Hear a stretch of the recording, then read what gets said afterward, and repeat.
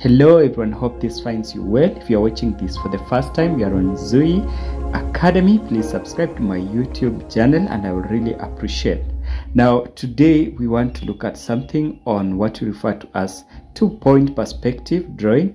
This is a question that is going to be extracted from a KNEC paper for craft certificate courses, that is plumbing, masonry and carpentry. And the question is should be the last question, number 7. The question is, shows a pictorial view of a block. Use the given layout to draw the block in 2-point perspective. So as you can see, this is a shaped block. Now we have also the layout. In the layout here we have the plan to be drawn just above the picture plane, just one edge at the picture plane, and then we have the horizon plane and also the ground level plane. So now how do we go about this? It means we are going to first of all draw the layout the way it is by starting with our ground level plane, or what we refer to as ground plane. It's just a horizontal line. Then we can name it as GPL, that is ground plane. Then we get to know where our horizon plane is. It's 60 millimeters above the ground level, so we can have our 60 millimeters measured just above our ground level. Then we draw that horizontal line again. And this horizontal line is giving us what we're referring to as horizon plane, HPL. Next we have to locate the picture plane. It's 50 millimeters above the HPL, so we can locate it. Here it is. Now again we draw a straight horizontal line. There we go. And then we can also name it its picture plane. And next we need to draw our plan for this shaped block, and the plan is such that one of the side is inclined to the picture plane at 30 degrees. So we need to first of all identify the edge where the plan will meet the picture plane. Then we'll be able to draw our 30-degree line on which we shall transfer measurement for our plan. So this is 60, we transfer it here, the longest side of course. Then to complete it, it means we draw a perpendicular line to the edges from every point or every corner. So we slightly move a bit to allow some space and just draw that straight line, this edge, and also come to the other side, allow some space and also draw this other edge. Then we measure, that is 40 millimeters. So we just again transfer 40 millimeters on this side. There we go. Okay, and also this other side we measure 40. Then we just join the 2 points.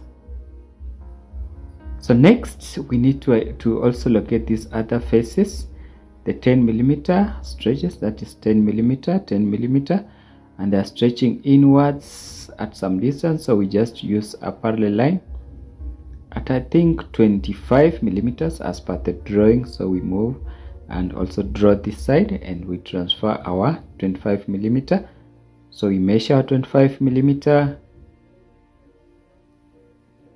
and just locate. We can just use a straight edge to join the points. So let's complete our plan. There it is. Now once we have done so, let's locate our station point where the observer stands. It is 10 millimeters below the horizon plane. So we can draw this vertical. It's actually directly aligned to the edge of the plan. So we can measure 10 millimeter here. This is our station point, or where the observer stands as he observes the shaped object. Now we can draw a parallel line on the longest side, of course the 30-degree. We can draw a line that is parallel to it from the station point. So let's transfer. We draw this line. It's parallel to one of the sides of the plan. of course the one that is 30 degrees, and also this other side we need to draw another parallel line from the station point. These lines are going to be meeting the picture plane. As you can see, they are all meeting at the picture plane. They're meeting there, and once they meet, you drop them vertically downwards, because we are interested in getting what we refer to as vanishing points on the horizon level or horizon plane. So we can also drop this vertically. So we can identify this as VP1, vanishing point 1. This one is VP2, vanishing point 2. Now let's proceed.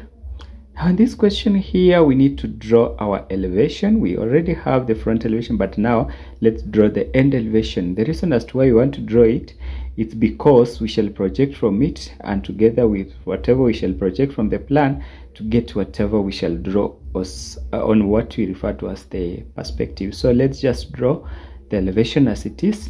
The base is 60. As you can see from the question paper, it's 60. So we can draw this vertical side, which of course it is 25. Height is 25. That is, we are drawing the end elevation.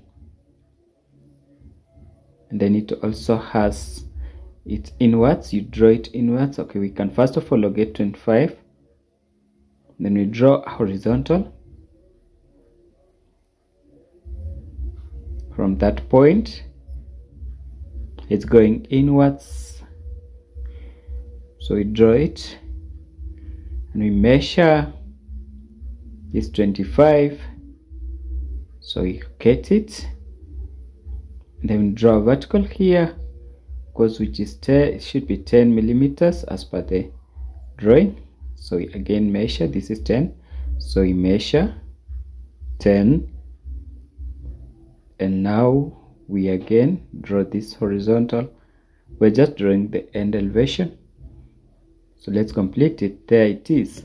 Now let's come back here. We need to draw lines from all the corners of the plan to the station point where the observer is. From all the corners, it means this observer is seeing every part of that object at those corners. Whatever the corners that are projected to the observer, it means he's able to see these corners.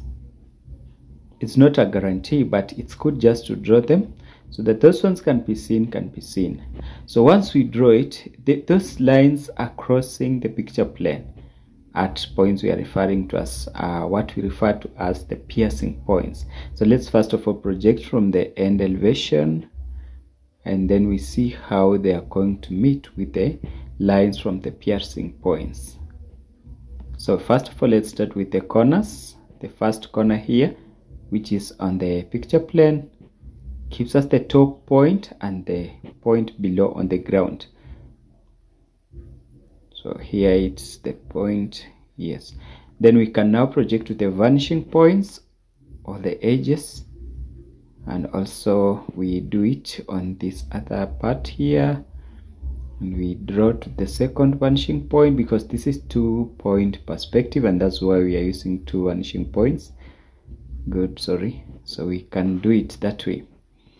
Then now again, we start with the corners. The first corner at the back, we can drop it from the piercing point. The piercing point is a point of intersection between the picture plane and those lines we drew from the corners. So we can start by this. We draw it.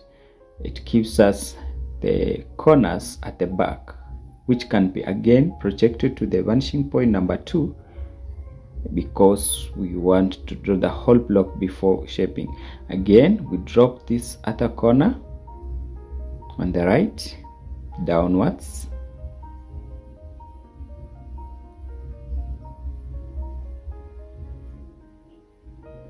So once it meets those lines, we can draw them to the other vanishing point.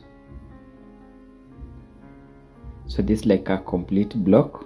We now want to cut. Now cutting is, we take this other part here, and then where it meets, we project it to the vanishing point 1. We are actually drawing those small blocks up there, how they are moving downwards.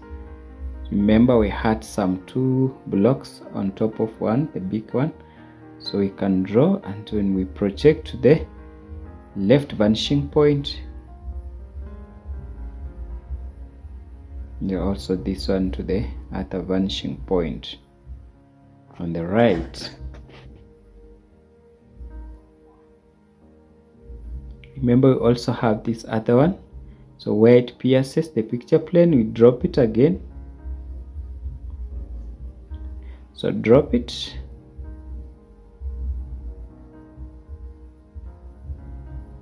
drop it,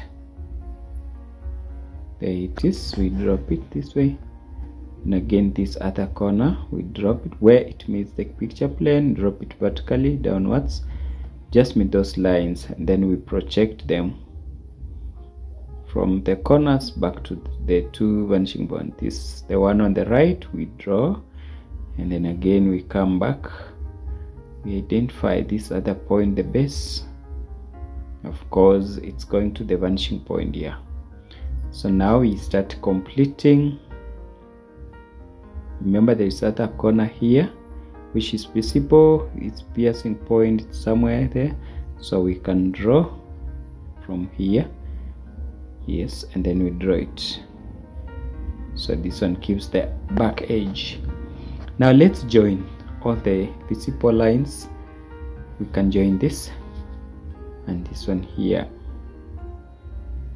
We are just joining so that we get to see what is visible from the observer to give us the perspective drawing. We are proceeding slowly.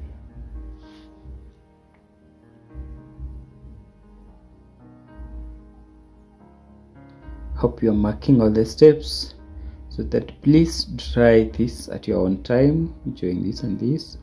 It's very enjoyable if you understand. I've just messed up. This line should not be visible, but anyway, let's first of all complete. Now this line here at the top is not visible, we have to erase it. So thank you very much, and that is it.